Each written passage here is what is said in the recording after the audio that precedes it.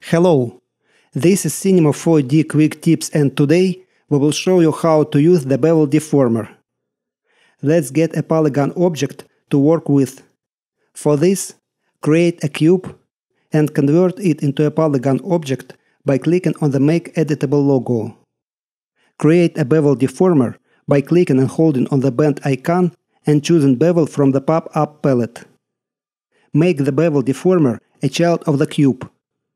To better understand how the Bevel Deformer works, open the display menu of the viewport and choose Guru Shading Lines to display the elements of the cube. Now let's play with some properties of the Bevel Deformer. Go to the Option tab and increase the offset to widen the bevel. The subdivision property below by default is set to 0, which results in flat bevels without rounding. Increase the subdivision to make the bevels more rounded. You can make bevels concave by dragging the depth property slider to the left, into the zone of negative values. Now let's apply the Bevel Deformer to one edge of the cube, or if you want, to several edges. For this, turn the Bevel Deformer off in the Object Manager,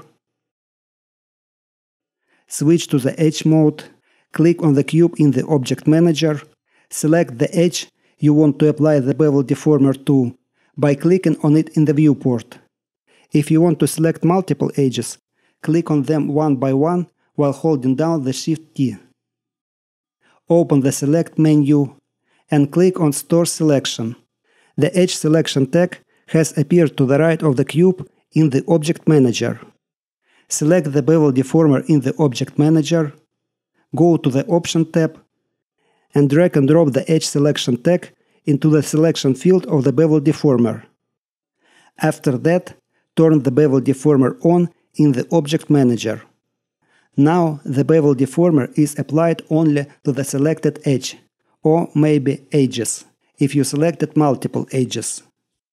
Thank you for your attention, subscribe to the channel and put your finger up.